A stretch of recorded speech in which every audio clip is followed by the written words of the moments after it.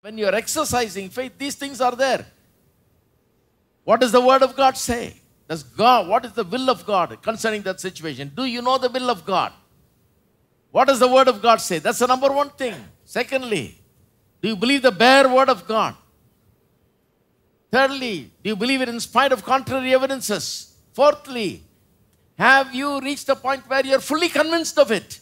Have you meditated upon God's Word? See, a lot of people are just going from one meeting to another, sticking their head out, saying, please pray for me, brother. After they've gone for 30 years round and round like this, they're still in the same position. No faith.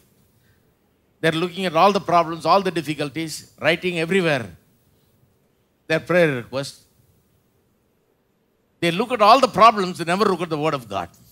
Instead of running everywhere, sticking their head, if they bury their head here and spend some time here and keep looking at this, keep looking at this document here, this will of God that is stated here, keep reading this about how Jesus died and purchased our blessing for us and made that ours.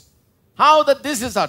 Keep reading about God's faithfulness, God's goodness, that He never uttered a word that has never come to pass. Everything that He says will come to pass. That He's a good God. He's a mighty God. He's a God who's all able, all powerful, and He's all good. Amen.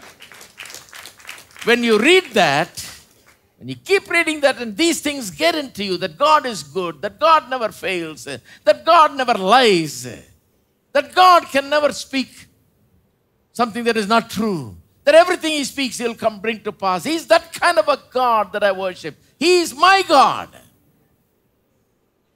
That's where faith comes from.